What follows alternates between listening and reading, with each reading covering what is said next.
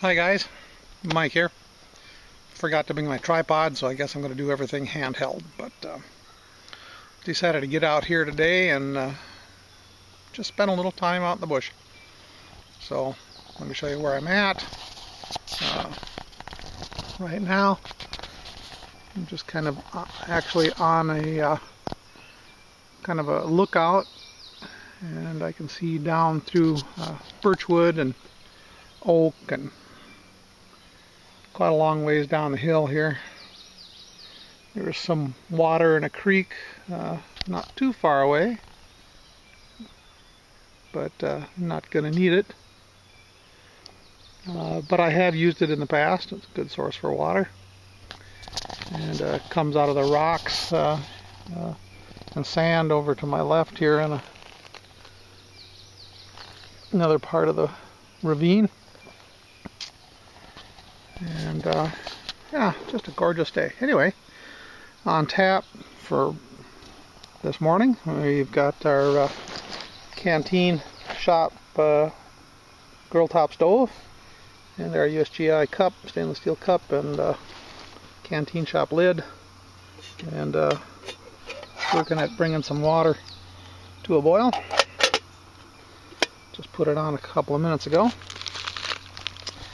That's a good setup. And then going to make us some oatmeal.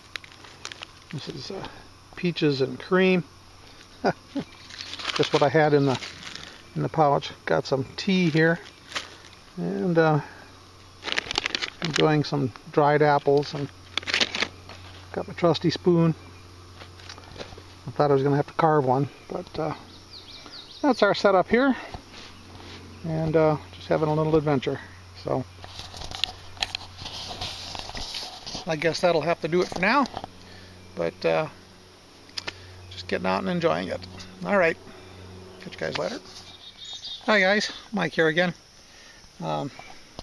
Stopped for a short break and looked over to my right and found this kind of a weed that I don't have any idea what it is, but it exhibits all the qualities of good cordage. It's got great flexibility, good tensile strength.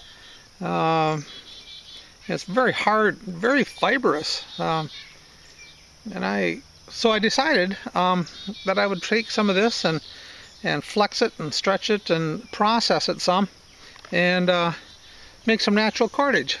I've got a 2-strand twist here, and it's very strong, and I'm going to collect a little bit more of this, and we'll see how it looks after it's dried out some. But boy, it twists up into a nice piece of cordage here. Very strong stuff. I have no idea what it is, but I'll show you. Let's take a little closer look at it here. So it's got some yellow blossoms, and then a very light, almost feathery kind of leaf structure to it.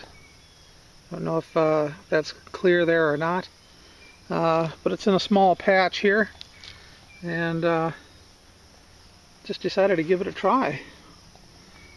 Here's a little bit more of it over here, and yeah, so anyway, 2-stranded twist. I've got about 5 inches here, and I'm going to twist it up a little bit more and see what it turns into. Some of these fibers, when I've made natural cordage in the past, once they dry out, they tend to lose a lot of their strength. But we'll see what this does. I wished I knew what it was. It doesn't smell too bad. It's got a little bit of a musky smell to it, but it's very fibrous, very strong, very flexible. Alright, we'll let you know how it comes out.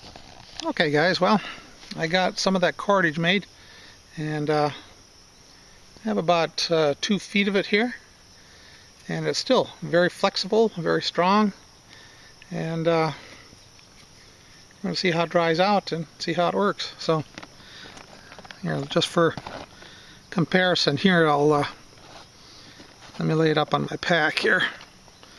You can kind of see.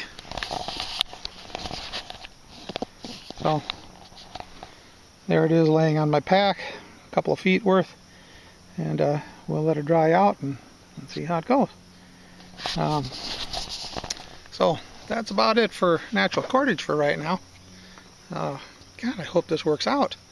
Got probably enough here to make maybe thumb loops for maybe a hand drill until I get my floating hands completely practiced. I've been using the finger loops on mullen, and been wanting to get away from man-made cordage and use natural cordage, so I might give this a try.